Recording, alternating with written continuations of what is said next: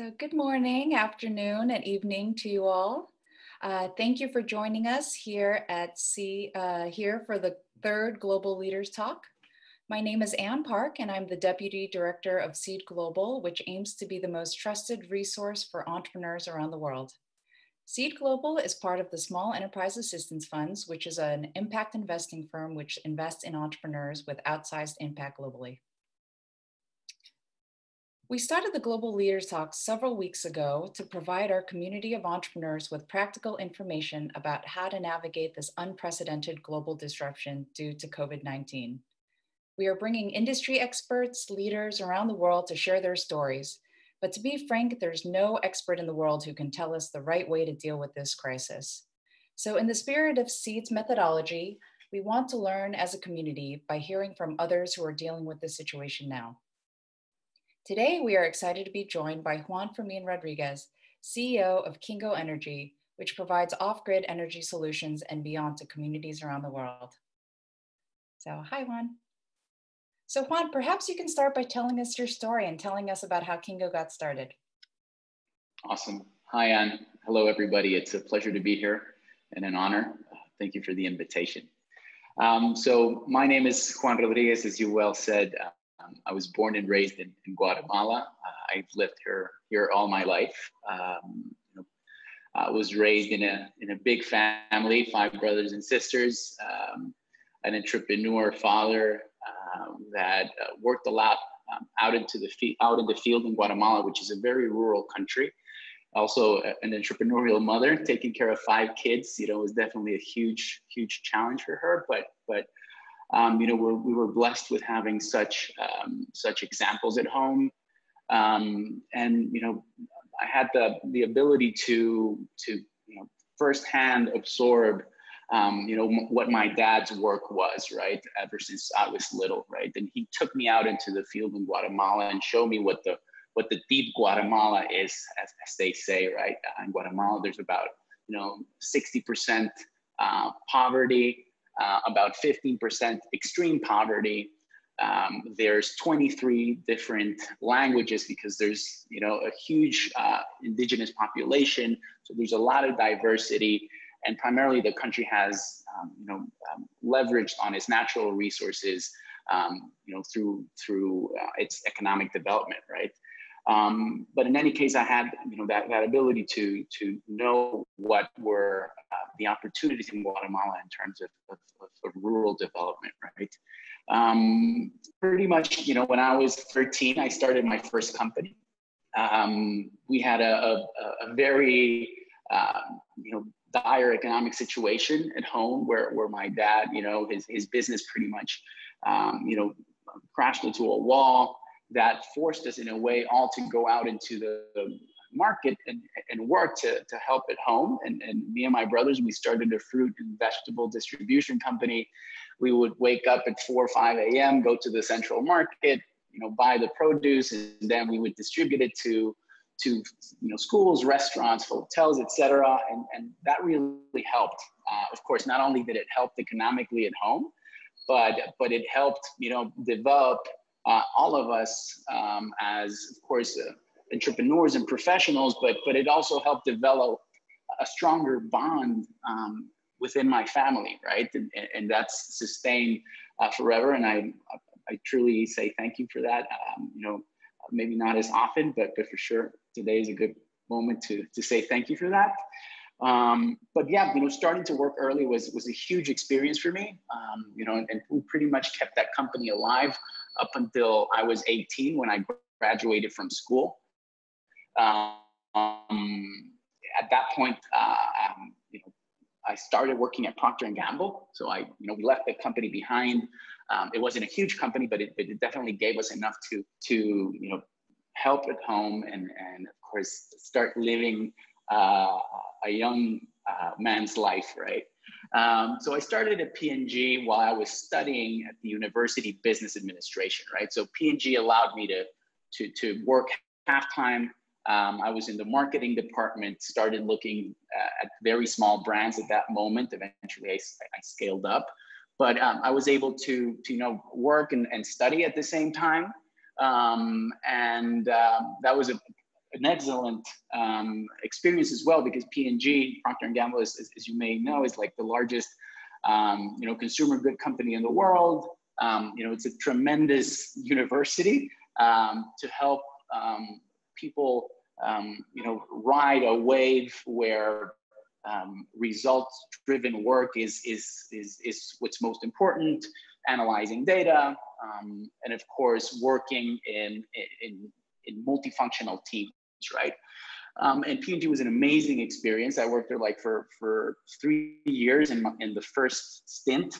Then I had always that entrepreneurial itch, so I resigned to start a publicity agency. I also had a music band in which I sang and I played keyboards, and I resigned because I started this business with my guitarist, which was this publicity agency. The thing is that business lasted for a year. The band was really the reason why we broke up. Then I returned to P&G for another 3 years for a more corporate assignment. I was like leading all the marketing efforts within Walmart in all of Central America. That gave me a completely different angle at how these consumer companies worked, how that the real trade marketing budgets were applied, etc. Right? But in any case, when I got to those second 3 years I worked there, I was about 26, and I was going through a very deep transformation where I was questioning my existence. And I remember reading Procter & Gamble's slogan. It was improving people's lives, right? And I felt it was very hypocritical at that point, considering the reality in Guatemala, and making people's hair look puffy isn't really improving people's lives, right? And I had started reading a lot about renewable energy at that point, and I actually started working on the first version of Kingo a year before I resigned from P&G. Right? I started working with my co-founder at that point.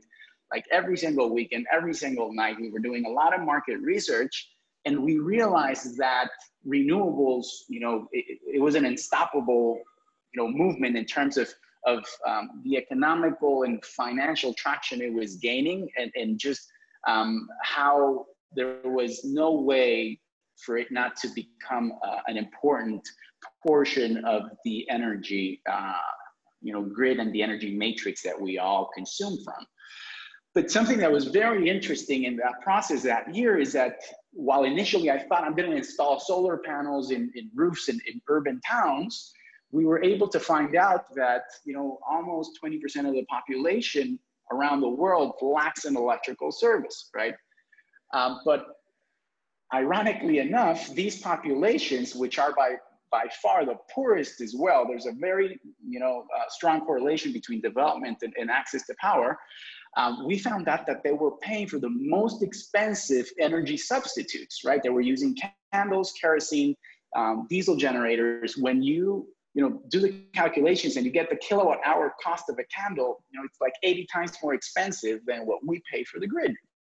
So solar, let's say in 2010, combined with LEDs at that point, you could combine those and offer them to off-grid homes and businesses through some sort of financing scheme, and it would be cheaper than using candles and kerosene and diesel, right? So that's when it really clicked. Not only, was I going to be able to push, renewable power that at an existential level made a lot of sense to me. It was really, aligned with my values, but, it was like a double whammy. We were going to do social impact as well, right? And that was, I think, what allowed me to leave everything behind. Of course, I was 20, 24, 20, 25, 26 when I started working on the project while still at P&G. Then I resigned, and I didn't have kids. I was married now. I have both, wife and kids. And at that point, it just made so much sense to leave this behind and really, at such a pivotal time in my life, do something that really resonated at a spiritual and existential level, right? So, the first version of the company was actually not named Kingo. It has a very similar mission. It was called Quetzal. At that point, the company, you know, would buy off-the-shelf systems from Alibaba, and then we found a way to partner up with microfinance institutions and banks to offer the financing to the end users. And there was a lot of demand, and we thought it was just gonna, you know, just explode really fast. And this, of course, required for us to, at that phase, do everything. We were 2 people in the company. We would pretty much leave on Monday because I live in the city, right? But our customers are very far away from the city. So I would go on Monday, come back on Saturday or Sunday to see my family. But you know, throughout those days, we would actively go to the communities and promote our solution, which again received a lot of demand. But when we tried to plug in that demand to the financing process that was out of our control, we were only processing around 10 to 15% of the customers that had requested the service. And pretty much it was so inefficient because we didn't control the financing, and who controlled the financing would rather sell a motorbike for $1,000 and finance it to still, middle or low class communities that were an hour or 2 away instead of 5 hours away, which that's where our customers lie, right? So we tried this model for about 2 years. We were pushing it, and it really didn't scale to the point that the money that we had put in, and we had actually done a seed round under that model, we pretty much flopped, right? So towards the end of 2012, either we changed the business model and pivoted, or I went back to PNG pretty much. So we decided to pivot. We pretty much closed down operations, but we had story, we had traction, and we came up with a second aha moment where we decided to do the financing ourselves. And what resonated at that moment a lot was to try and piggyback on other sectors' experiences or successes. And the one we used was the telco success in developing countries when they inserted, let's say, the prepaid concept that really allowed for cell phone consumption to just explode, right? In Guatemala, for example, today, there's more cell phones than people. And it's pretty much because 90% of the cell phone lines are prepaid, and people are able to pay according to their out-of-pocket availability, right? So that entailed, of course, a huge challenge because there wasn't technology available in the market for you just to buy a solar system that now had prepaid mechanisms that we could just plug into the market. So that pushed us to the point that we started to develop our own tech, right? I'm not a technical person. I'm a marketing and sales person, right? So at that point, when we pivoted, I was lucky enough to meet my second co-founder of what now is Kingo, right? And my second co-founder, his name is Peter Kasperwick. He's from the UK. He's a PhD in physics. He totally understands electromechanics. And of course, he had also a software background. So he's like a genius, right? And so I was just super lucky to meet him pretty much through Facebook. We had a couple Skype calls. I convinced him to come because we had this idea, right? So he came to Guatemala. We started developing the first version of the tech. We pretty much did it in our garage at my parents' house, and we prepared the first 50 Kingo systems, which were old Quetzal systems that we just refurbished. We put this prepaid mechanism in them, and we put them out into the market. We tested out these first 50 homes. It was a huge success in very similar communities, again, than the ones that we were penetrating before. But what was very important at that point is that we figured that to be able to operate these systems, the prepaid mechanism had, let's say, a very important barrier, which is that 50% of communities without electricity don't have cell phone coverage. So we needed to develop a way to activate and deactivate these units without cell phone coverage, right? So we started developing algorithms and software applications so that shopkeepers in these communities could sell the prepaid credits to these users. And then my Procter & Gamble experience really kicked in, right? Because it became like a mass consumer company, right? Where in Guatemala, for example, P&G, 70% of their revenue comes from these small mom and pop shops that are out in the rural communities, right? So my experience kicked in, Peter's experience kicked in, and we started scaling. We were able to, at that point, get another seed round. And also we complemented that with a grant from the Inter-American Development Bank, which is let's say the biggest development bank in Latin America. We scaled the pilot from 50 homes to 1,500 homes. And then we really had a story, let's say, to go and raise our Series A. We raised our Series A. We scaled then to like 10,000 homes. Then we did a Series B. And then we're right now actually raising our Series C. So up to now, we have like 60,000 homes. In Guatemala, now we're also operating in Colombia. Throughout this process, we did have a couple of franchising efforts in South Africa and Cambodia. The franchising effort really didn't work because we just provided the tech to these local partners that in the end faced the same challenges that we did at the beginning. You know, there's one thing is to get the tech. Now you can actually buy similar systems in Alibaba if you look for them. But the hard thing is, how do you integrate the technological IP with the commercial IP? These communities are what they call the last mile, right? And the last mile is completely abandoned by traditional distributors, traditional companies. Everything that people consume in these communities, either families or businesses or even individuals, they have to go out from the communities, buy these products, goods, services, produce, whatever, they bring it back to the communities. So what we started doing is creating our own distribution channel to effectively offer the best service. What I can tell you is that throughout that process, we made a lot of mistakes, right? I can mention a few before, you know, we can dive into the other part of the conversation. But for example, one of the biggest learnings was that as an entrepreneur, we are very romantic, right?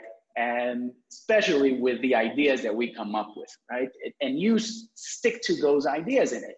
Usually, well, not usually, half of the time it may take you to a good place, but a lot of the times it can get you to a bad place. So for example, we had this success with our Series A technology, which was the version 1 that we call today.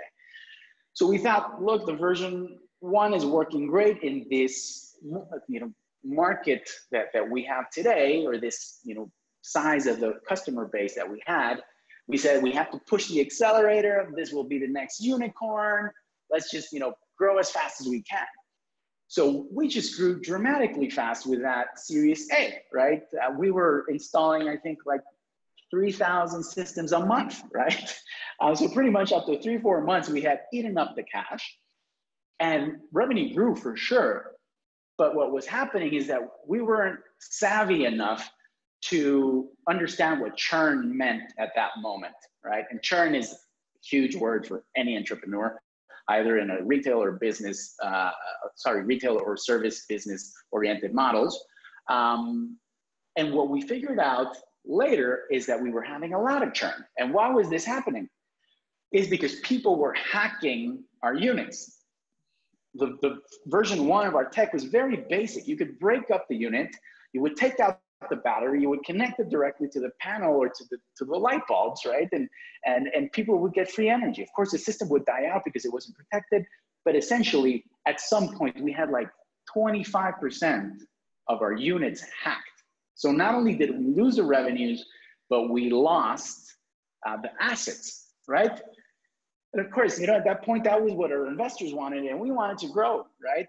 And growing, of course, that fast in hindsight is what gave us the learning to develop version 2 and version 3 and version 4 of the technology. But hacking still continues. People still want to hack, you know, and we're talking about very poor communities where they're living on a day-to-day. But I would say that that's a perfect example of how we spend so much time, you know, perfecting an idea, right? And once we have that idea, we try and push it super, super hard to the market. instead of being more agile, right? So we started incorporating a more agile methodology, style of operating in Kingo, which for all of the listeners, many of you may be aware, but agile is a very common methodology used in software development. And if you were to use an analogy, you don't build the rocket in day one, right? You first build a scooter. And then after you build the scooter, you build the bike, the bicycle. Then you build a bike, then you build a car, then you build a plane, and then you build the rocket, right? And if you can kind of like organize your growth that way, absolutely, you're going to be well off, because you're going to save a lot of resources, save a lot of frustration, and extend the cash that you have without actually burning it too fast in mistakes. So it sounds like a lot of these learnings along the way probably served you as you were thinking through how to deal with this crisis. So for a little bit of context setting, can you tell us a little bit about where Guatemala is in terms of its management of the coronavirus? And can you talk to us a little bit about some of the tactics that you've had to implement these last few weeks and months in response to this contracting market, and specifically dealing with cash flow issues? Perfect. I know about that. In context, let's say, because we operate in two countries, I would say both countries had a similar reaction. Guatemala and Colombia, let's say, are still developing countries. Guatemala a bit further behind than Colombia. But let's say we were benefited by the fact that we were late in terms of having our first case, right? That allowed governments to react faster, right? So effectively, both countries really implemented a lockdown in around early March, right? So we've been in lockdown for about 2 months, maybe similar to European countries or even Asian countries. But the fact is that we have very few cases at that point, so the measures have been pretty effective, right? The lockdown meant that pretty much non-essential services or companies were not going to be able to operate. We were blessed again that because we offer such a basic service in Guatemala, around 250,000 people, people need energy to continue their lives. We were able to operate. In any case, we needed to obtain special permissions. That we had like a week where we couldn't operate. We didn't generate any revenue in that first week in March. But we were able to eventually work through the permits. And of course, in that same week, internally make a lot of decisions in preparation to COVID, not only in terms of security and the well-being of our employees, but of course, when we were going to go out into the market, in regards to how we were going to contact every single one of our consumers and shopkeepers, right? But that's when we started kind of like thinking, what is the impact of COVID going to be in our sales and in our capacity to fundraise, because we're currently fundraising. So I'll just go back to the decisions that the government made, and then talk a bit more about the tactics. But in general, the government had a lockdown where you couldn't go out from 4 p.m. to 4 a.m. Anybody that's out after those times, would be taken to jail pretty much and fined. Eventually, restrictions started to increase in terms of using masks. Instead of course, large meetups, they were canceled. So I think it's pretty similar to many of the other countries, but the government, I think, did a good job, both governments, in terms of realizing the reality of their countries. If they didn't act fast, our medical infrastructure was really going to be put in risk, right? In Guatemala, just to give you a sense, there's at that point, there were 250 ventilators in the whole country for 60 million people, right? So here they knew that they had to flatten the curve, extend, the period of lockdown as much as possible, so that they could prepare these, temporary hospitals, get more tools for the medical teams, and of course get more respirators and ventilators, etc. Like right? the government was So very proactive. For sure, and I think they're preparing for a second wave, really, because over the last 2 weeks, like, you can't keep on lockdown an economy, right, for such a long time, especially like ours, where, you know, tax collection is very low. The safety plans that they set up in place, which was giving people like $150 if you consumed less than 150 kilowatt hour a month. That was a way to kind of decide who they were going to give these checks to. You know, they pretty much already expired, right? So there's no real solution. So the economy has started to activate a bit. Of course, with the expectation that there's going to be a second wave, which I think is key for governments to consider, that there's going to be a second wave, and that the restrictions of using masks, social distances, should and will sustain probably for 6 months to a year, up until the vaccine is available. But even then, you know, how many vaccines are going to be available in Guatemala, right? But we need to get the economy rolling, because when hunger is going to be felt, violence is really going to escalate. And both Guatemala and Colombia are countries known for some violence, right? So I think that they've done a good good amount of work to manage the situation. And, you know, we're doing our best also to internally apply these restrictions, and of course, keep the economy alive, keep our service alive. And to do that, we have to make a lot of hard decisions. So I can now start to talk about a little bit about the tactics that we started analyzing. It's been really 2 months of constant iteration of our original plan. So effectively, the first thing was, we were so blessed that right before COVID, we had received the approval of one of our investors that was coming into the Series C. So our Series C is a $24 million round. So with that investor that had approved, let's say we have closed around 13 of the 24, right? We have already eaten up a huge portion. So really just about 5 of those were readily available. But we had projected that we were going to use that money really fast because we were in full growth mode. But with COVID, we were like, we needed to step 2 times back and consider all of the options to see how we were going to use this money. Okay, but the premise was, how do we extend runway, right, while still maintain a story so that we can continue raising, and of course get to the point where we have a profitable business, right? Kingo has operated much like many Silicon Valley companies, you know, like with this unicorns mindset. You know, we need to get to millions of users, and to do that, we have to burn a lot of money, and that's changed over the last year, I would say, with you know, realizing that, you know, you can commit a lot of mistakes with that mindset.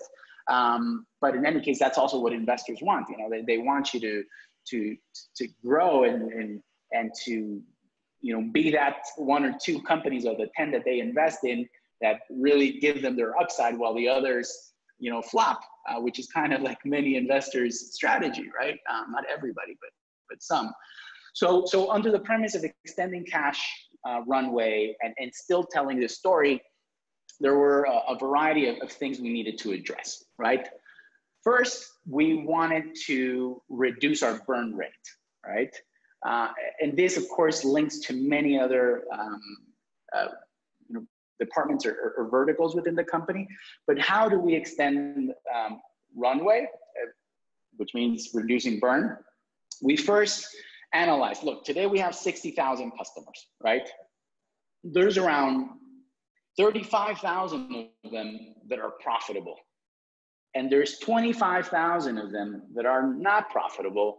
And they're not profitable because they're in territories that we haven't penetrated that fast, right? So let's say when you launch a new territory, you already have, let's say, $100 of costs. So you need to each territory flood pretty fast to get to the point where you get it to profitability and beyond, right?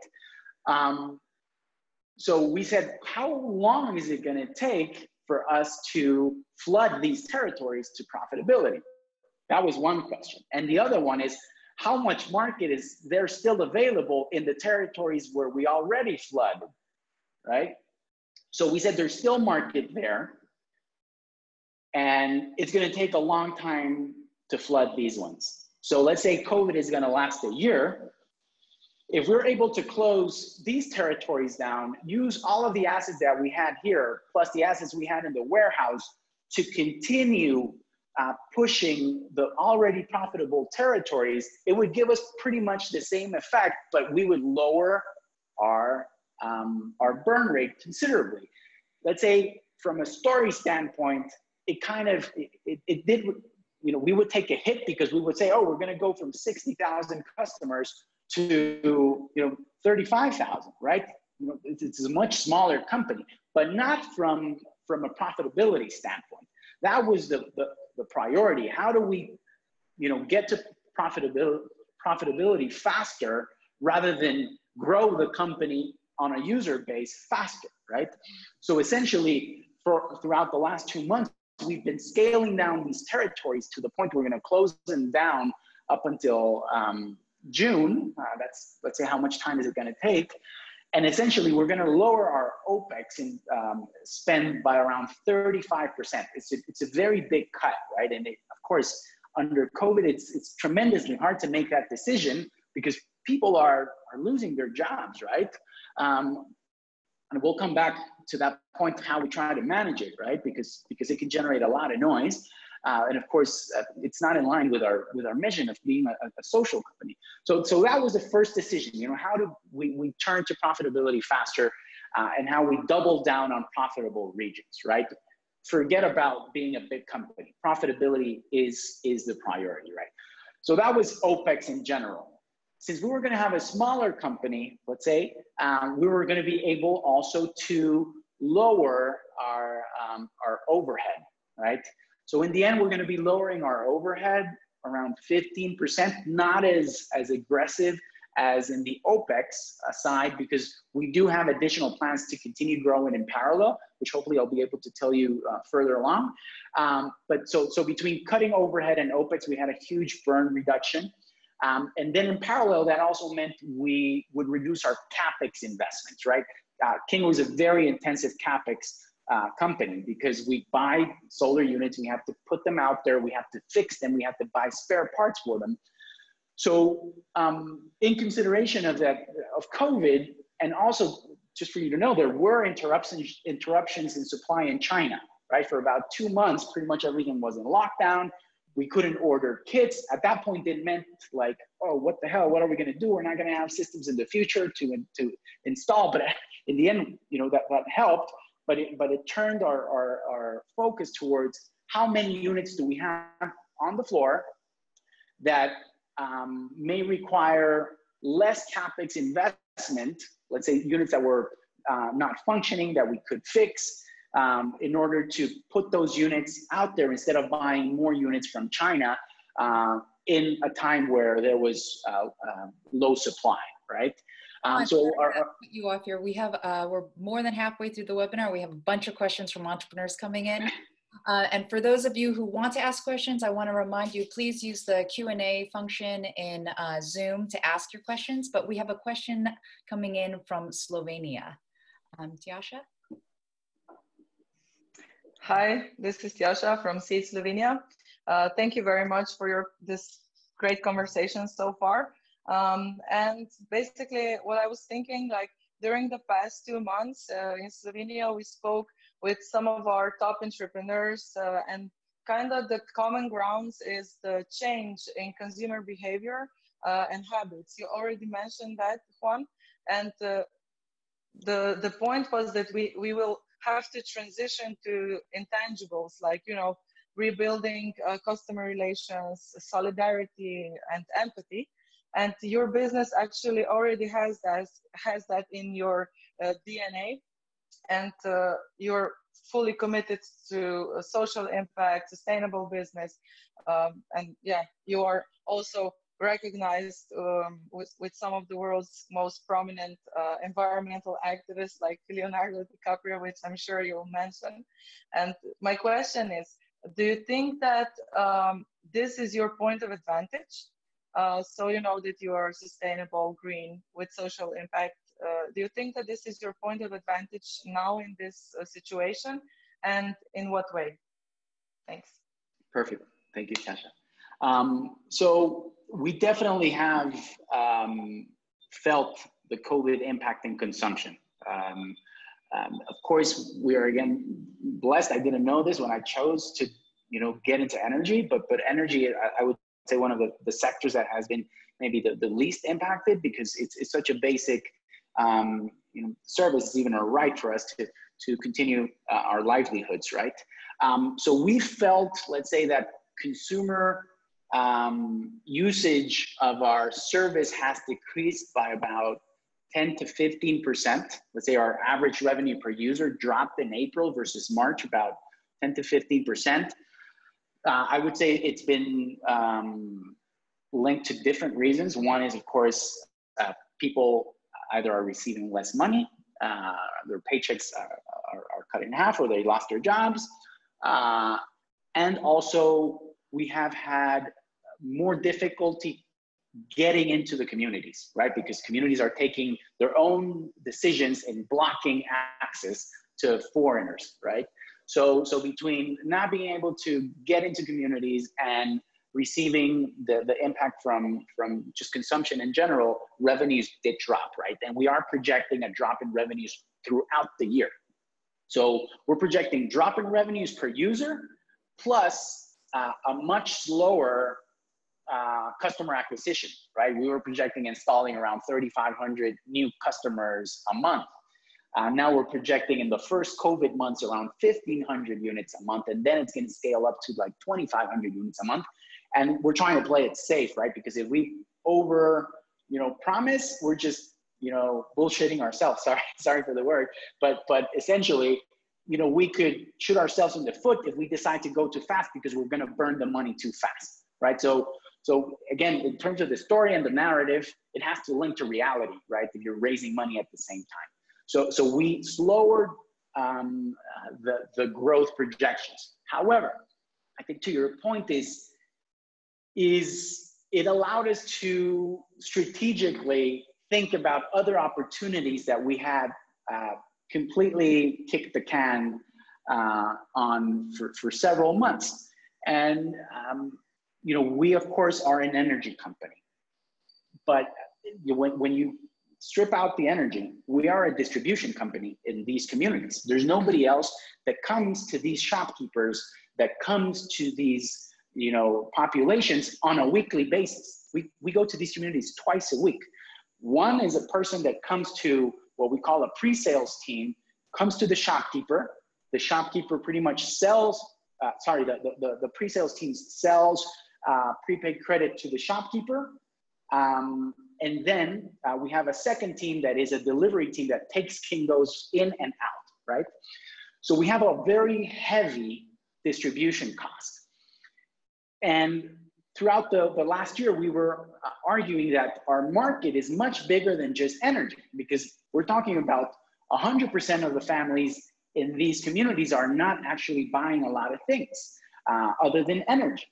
So we said, what if we actually, under COVID, launched this project that was kind of like in the archive, which is a very strategic move that will have an impact in the short term in terms of, instead of contracting our market under COVID, expanding the size of our market. And that was like a huge breakthrough. Like, how many companies are able to expand the size of their market under COVID?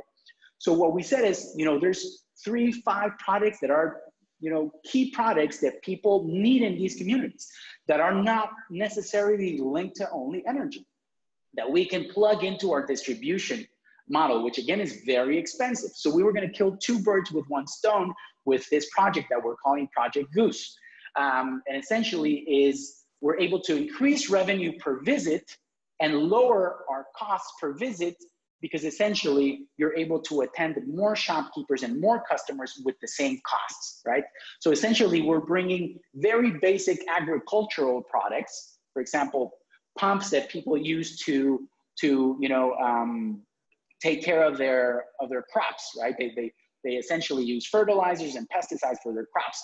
That has recurrency. It has impact because we're helping people develop their lots of land, right? That was one.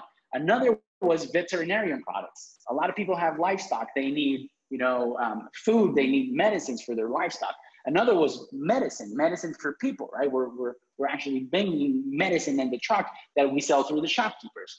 And finally, we saw that there was also an opportunity to plug in things that would consume energy from the Kingos, right? Which were, other products that are a little bit cheaper than the ones that we were bringing. Traditionally, we were bringing just, TVs and refrigerators. Right now, we started bringing torches and radios, like lower ticket items.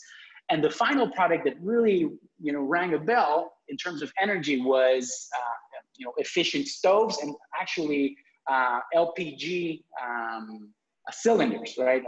Propane gas, essentially, that also has this, 100% of our customers, they cook with an open fire. They use, wood, and there's a lot of problems with the smoke, etc.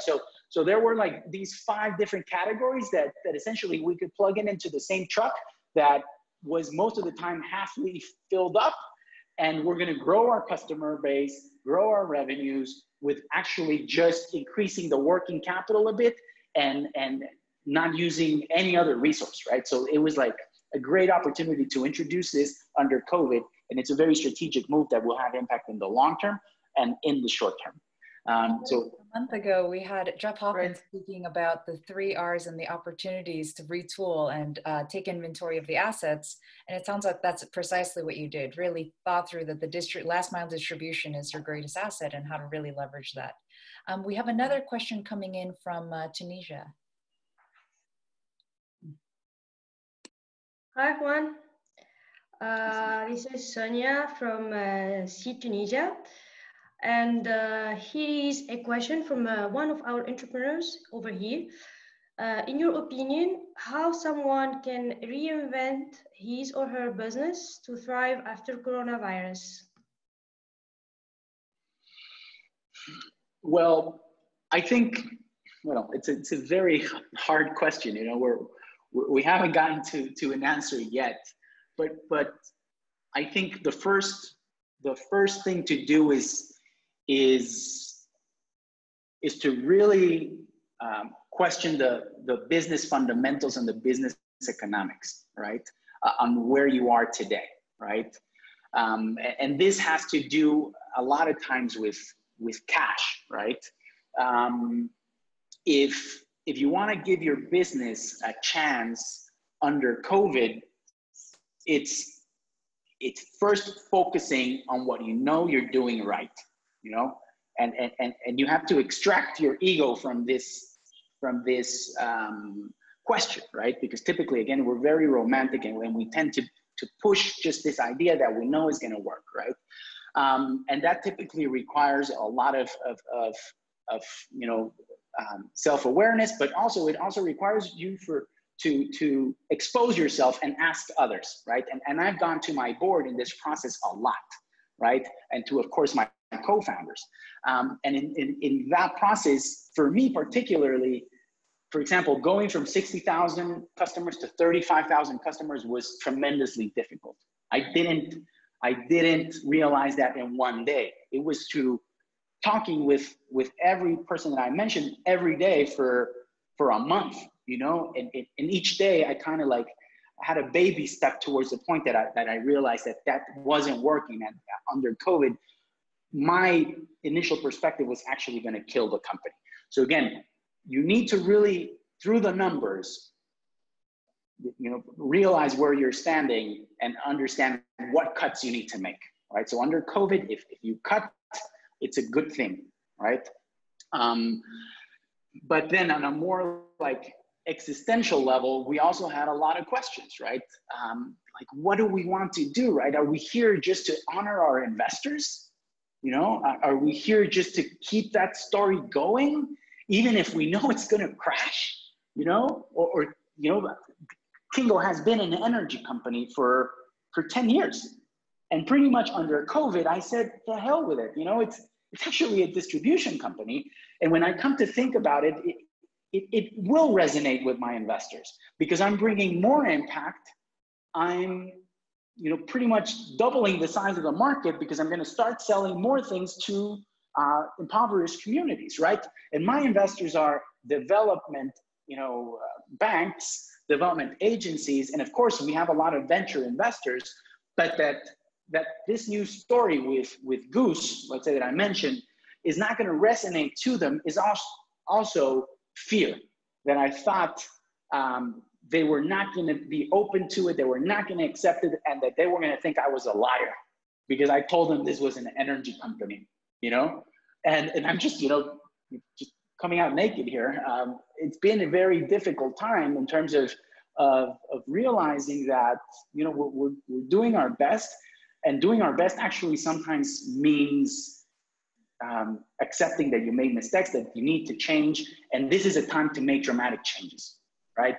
You're not going to have COVID again. COVID gives you an excuse to make very deep changes. So take advantage of COVID, question your ego, question yourself, you know, question your business, and make these decisions. Thank you. We have another question coming in from Morocco. Hi, Juan, and thanks for a very good, insightful talk. I'm coming in from Ceed, Morocco, and I have a very good question from one of our entrepreneurs. And so while a lot of our entrepreneurs are structuring and changing their business model, do you see any problem with re-entering territories that you've chosen to close down? And will your customers feel that you've sort of let them down and you've sort of changed as a company overall? I would love to hear your take on that. For sure. I would say we would intend to go back to these territories in the future, but with a completely different mindset, right? When we started growing in these other territories, we didn't have a clear commercial and expansion strategy. We thought, you know, we have a product that is cheaper than the substitute. Everybody will love it. This will just fly, right? But that was a very deep mistake because we didn't understand the market that well. And actually the order of doing things was where we made the mistake, right? In a way, with this premise that we had romantically undertaken that it was just going to be well received and that operationally it was going to fly. What we didn't do was what I'm going to say now. The order that we're going to do things now is first you effectively validate the market. Before, we validated the market, but just digitally. We use satellite images, day and night images. We would compare the images and we would count roofs that did not have light, right?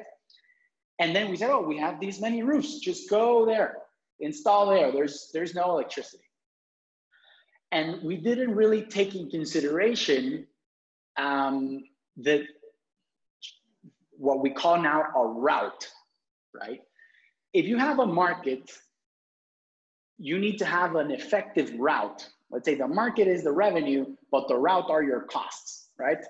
So the only way we're going into any community is that we know there's a market and we know there's a route. And the route requires physical validation, right? And the physical validation means that you effectively go on the road, you take notes on what the road type is like, but then you actually go and validate physically how many real homes are there, but very importantly now, how many shopkeepers can sell the credit there. Before we only cared about the homes, not the shopkeepers and the routes. So now we know we will only open a new route if we know that in a day, we can visit at least 10 shopkeepers in one day. Because if you can only visit 5, then you need more people to visit all the routes that you have, right? And the problem is that these territories that we closed down didn't have enough customers on the demand side, and our routes were very inefficient, right? So while we focus on these territories that we're keeping, we're solidifying the route so that they're cost effective and that we generate more revenue per route. That will allow me through COVID to be more profitable, and that once I have a more sustainable business, let's say take more risk to go back into these territories, but with a sounder strategy of defining the routes and flooding the territories very fast. We grew these territories in 2 years and we never flooded them, right? Now that the strategy is you flood them, right? However, as you well pointed out, our brand was hit, and I don't think that's unavoidable, but we were willing to take the hit in order to keep the company alive, right? So what we try to do is be as loyal to our mission in this process, right? So we went to each customer's home, we went to each shopkeeper's store of the territories that we were going to close down. We effectively told them, look, we're under COVID. First, we were, very front about it. We told them we're going to need to pick up your unit or your shopkeeper phone. We're going to first reimburse you for the credit that you currently have in your system, and we're going to give you a small bonus, right? In the end, it was symbolic, right? Because we don't have cash just to go giving out for free. But effectively, each customer that we're picking up, let's say you had $5 of credit, we picked the $5 of credit, and then we gave you like $10, for thanking you for your service, for the loyalty to our service, sorry. And that allowed us to minimize, let's say, the impact. There's some customers that were like, please don't take it. But we have to take it out of their hands, even if they don't want it to, right? So we try to minimize the impact that way, with the assumption that we're gonna come back in the future. But I think, it's a hit that's unavoidable, right? If you are gonna cut down, and even with employees, right? We're effectively, we are right now a 350 employee company. After we close down these territories, we're gonna have like 260, right? Imagine. So all of the people that we're letting go, we're telling them a month in advance. Typically, by law, you have to tell them 2 weeks. We're telling them a month in advance, and we're giving them a small bonus.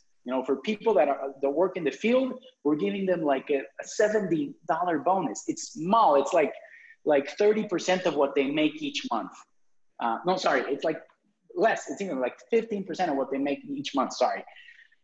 But that is 1 month's supermarket for them, right? And it's again, something that is gonna resonate to our brand, that is gonna resonate to the employees that are gonna be left behind. It's a time where you can build culture. Everybody knows that COVID is affecting every company and every person, and everybody is thankful that they have a job, right? And for the ones that are leaving, we're giving this small token of thank you, but it's also an opportunity to build culture while we do it and make sure that everybody knows what we're doing. Yeah, thanks a lot. We have a question coming in from Macedonia. Hello, everyone. I'm Tatiana from Ceed, Macedonia. Hello, Juan. Kingo is a well-known green energy company in the world.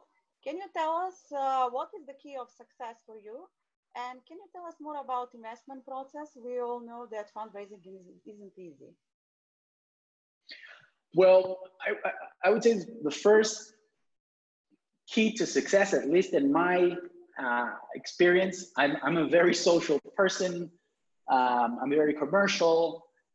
So I've never liked to do things by myself, So ever since the beginning, I've always felt that having a counterpart and sharing the pie has been instrumental, right? Because not only are you able to complement your abilities, but you can, split the responsibilities. You can go faster because you have a larger capacity installed.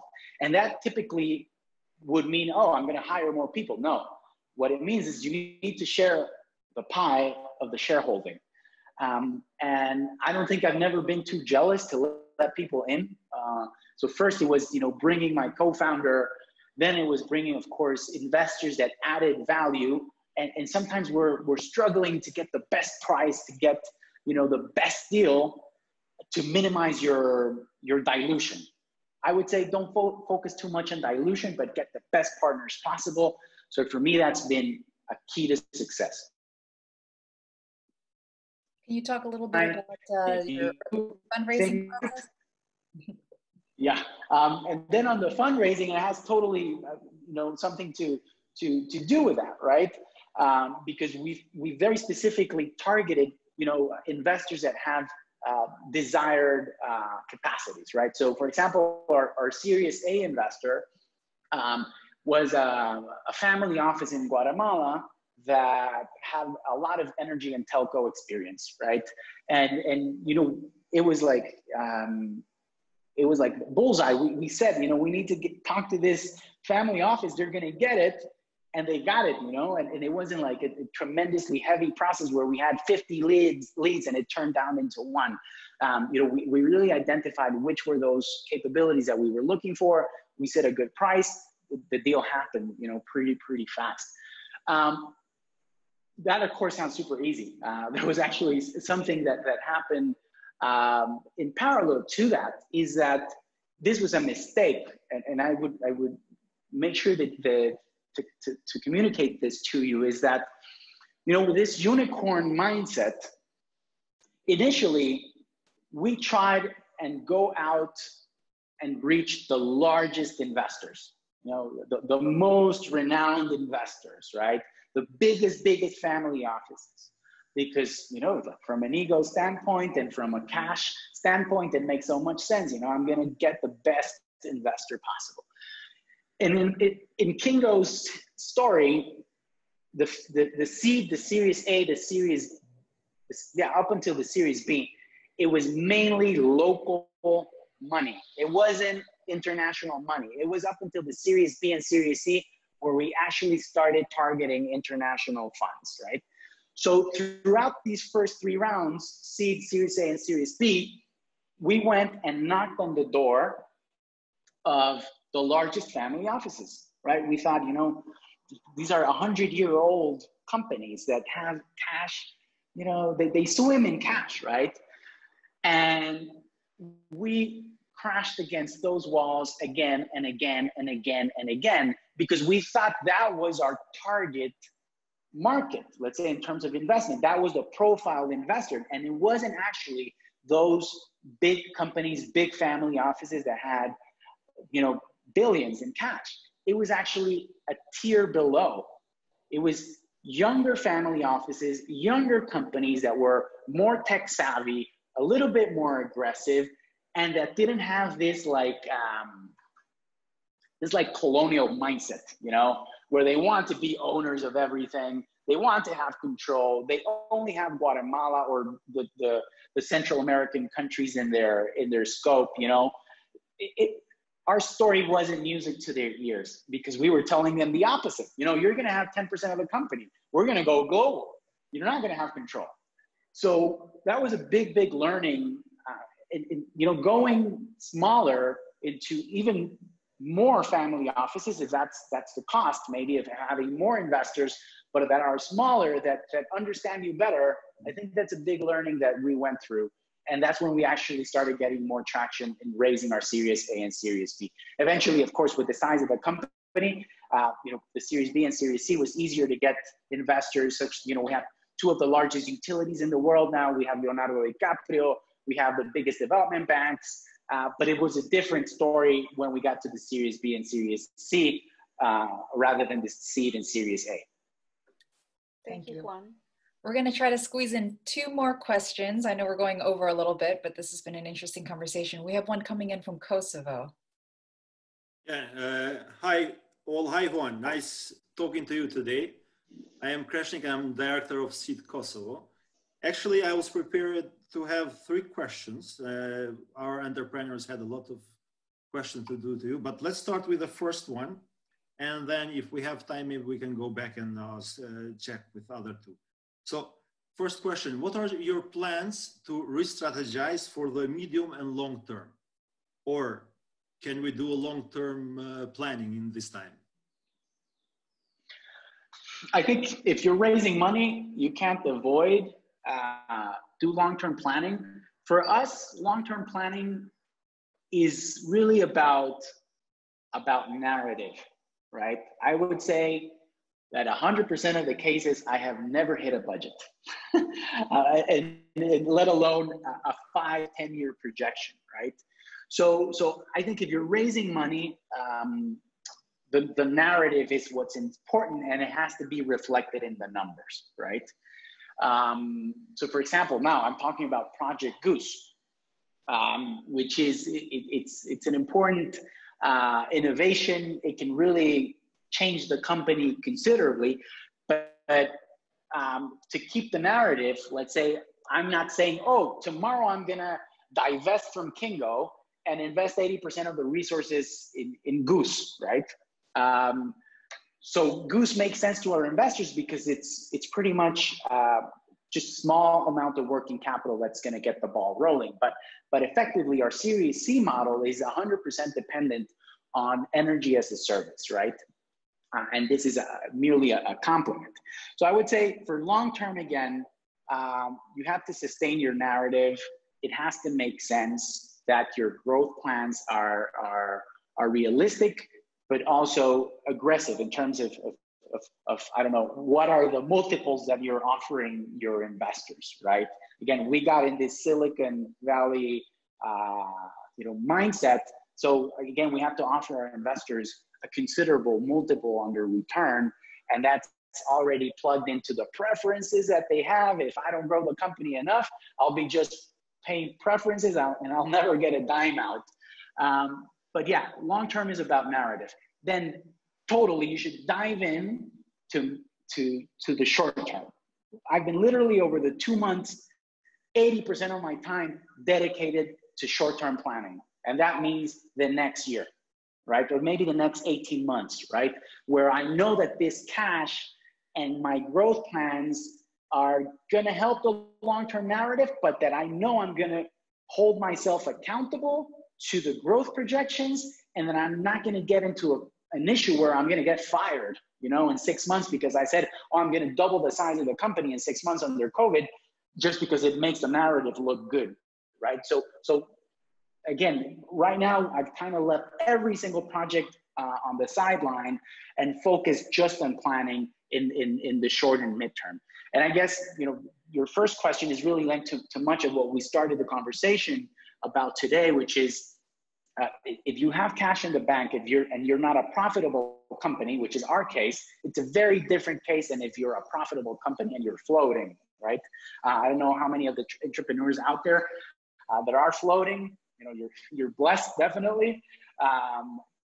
Our mindset here and our experience is completely linked to bootstrapping, lowering burn, and making sure that we can sustain the narrative and continue delivering the impact to at least the existing customer base while increasing profitability. Profitability is the name of the game under COVID for us, right? But yeah, dedicate as much time as you can to this planning under your own circumstances, so that you consider every single angle. And this means talking to hopefully every single person in your board, and your mentors. If you definitely need a lot of external perspective to get the correct plan. Don't just dive into it yourself and say again, oh, I have this romantic plan and I had no feedback from the market. Okay, thank you, Juan. Sorry, Kreshnik, I'm going to have to move on to the last question from Ceed in Tanzania. Yeah, Juan, hi again. I think you've probably answered half of our question, but yeah, COVID and everything else, we have quite a few businesses that are thinking about, how to thrive and continue to exist. So if there's anything you've left out with regard to the kind of things that you did to reposition your team, management and resources to effectively put, the new measures in place. I think there's two things to take into consideration, or that are worth mentioning. One is kind of linked to the overhead. So we had projected initially that we were going to cut down overhead like by 20-25%. But again, our overhead is a small portion compared to our OPEX, right?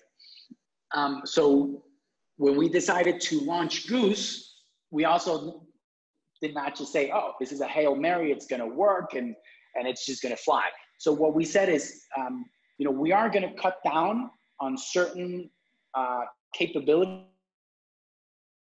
Let's say we are the administrative team, the hardware development team, the software development team, because let's say we have a lot of products that are up and running. We don't need more innovation there. We would be investing much into the future.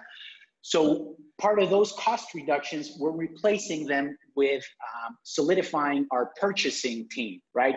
With Goose, again, we're going to be buying a lot of other products that are, you know, not our bread and butter, and we don't have a very solid purchase team focused on having a portfolio of products, right? We have very specific products today that are 3-4 Kingos, but we're going to go to have 10-20 SKUs that we don't manufacture in China that we may be buying in Guatemala directly or Colombia, right?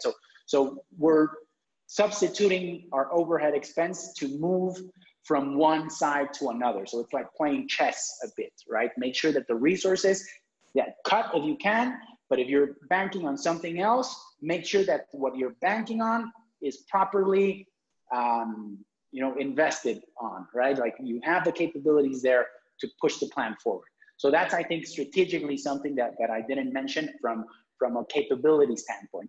And another point, I don't know how many of you have debt, right?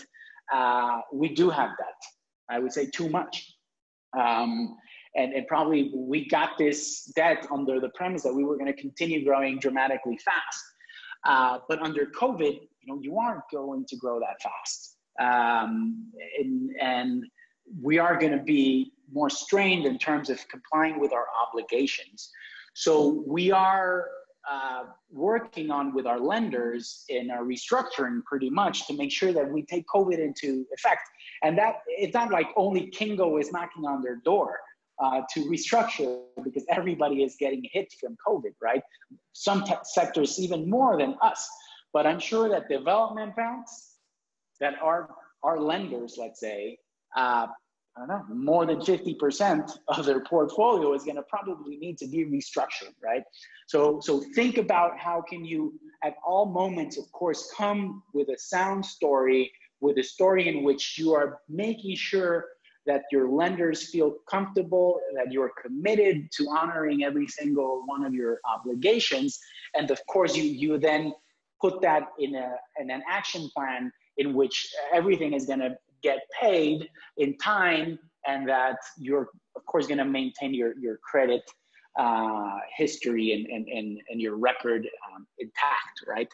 So debt is something that is definitely taking us some effort throughout this planning to make sure that we restructure it in a way that we honor our commitments, but that we are also able to grow, because we pay a lot of interest on a month-to-month basis, and we want to make sure that between the interest and the principal that we are able to pay, that we don't put the company at risk. And they're open, because they know that if I dedicate a lot of the resources just to pay them, that at some point, you know, if I don't grow, they won't get paid either, right? Our investors, our lenders, typically we're talking about 7-year tenors, right? So it's, you know, a long term to figure things out and get everybody paid, right? So in the interest of time, I'm going to have to cut this conversation short, but to summarize, I mean, thank you so much for your insights. I'm hearing that for you, you saw COVID as an opportunity to really reimagine your business. And for all the entrepreneurs, it really is about staying alive. So as a leader, you're focusing on the next 12 to 18 months, and it's all about profitability. And you know, as we all know, it's so easy to fall in love with your business and the core of your business. But what I'm hearing from you is it's really important to surround yourself with advisors, with board members, and with mentors that will give you great feedback. So as you are making these deep pivots, that you're constantly checking yourself and getting feedback from everybody around you. Would you add anything to that in your closing remarks? You know, it's a tough time. It's been hard emotionally, spiritually, but I was talking with my mom the other day about El Quijote. You know, this historical book, you know, that she loves so much. And we have to find ways to be hopeful about the future. We have to find ways to you know, be that light in all this darkness, in all this uncertainty, in between all this fog. And El Quijote, I think, is an amazing example of how, you know, under such despair and such you know, conflict, you can always dream, and you can be you know, that to many other people around you, right? So if you assume that responsibility, that you're going to be, you know, that positive spirit around everybody, it's actually going to make you feel better, and it's going to make a lot of people around you feel better and hopeful about the future. I'm sure we're going to get out of this much better than we came in, and there's something that's going to sustain in our species after COVID, and it's going to help us evolve. So thank you, everybody. I wish you all the best. Thank you to the Ceed team, to the CEEF team. I'm really glad to be a part of this ecosystem. Thank you so much, Juan, for taking the time. And thank you so much for your honesty and your openness. I mean, it really embodies what we're trying to share here. And thank you to all of you joining us from the more than 20 countries. I apologize if we didn't get to your question today, but we hope to see everyone again in 2 weeks, where you can join us via the same link you used here today. And stay healthy, everyone.